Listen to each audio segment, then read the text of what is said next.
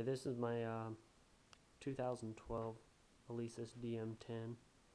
I just got done doing all the heads but one for the mesh head conversion kit.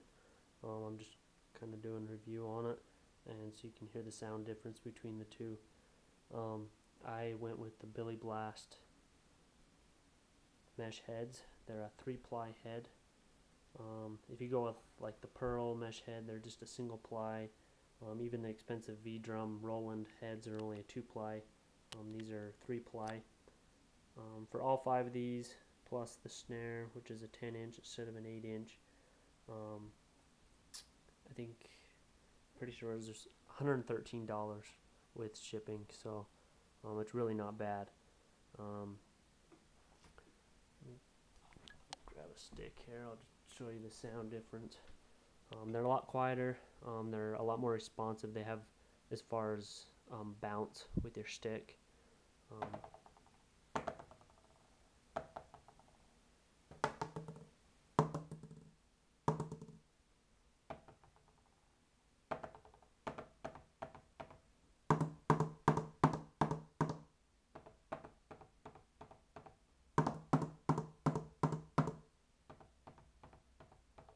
So there's a huge sound difference.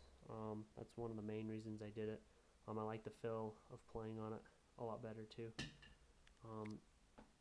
As far as the sensitivity on these, because I did the mesh head conversion, I didn't leave the insides the same. I did the conversion kit on the inside, which basically you just take the top piece right underneath this with the sensor on it, and you put that in between the two pieces of foam, so you bring the black foam on top. That's all I did there. But over here on the module, I had to turn the sensitivities up on everything. So you can see that.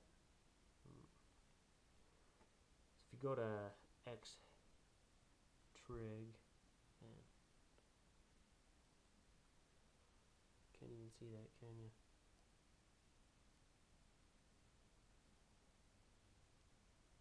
So X trig, I'll bring you to this here.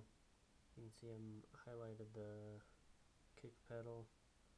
I'm at 99 on my sensitivity right there. Sorry for the poor quality. I don't know why my camera's not picking that up. It's from the lighting on the screen, but kick pedal's at 99. Snare drums at 99. Also, the rims are set at 35 on sensitivity. So I had to turn all these up to be able to pick it up the way I wanted to. I also had to go into utility, and then you'll go to trig, which is 3, and then I had to turn this also up to high, the trig sensitivity, so you can go to high, medium, or low. I had to turn that also up to high, just to be able to pick up the sound, because you change the layers inside the drum pads. It takes a little more to be able to pick up the sound, but overall I'm happy with it. I would recommend these drum heads over the Pearl 1-ply or even the 2-ply Roland heads. So if you have any questions, just let me know.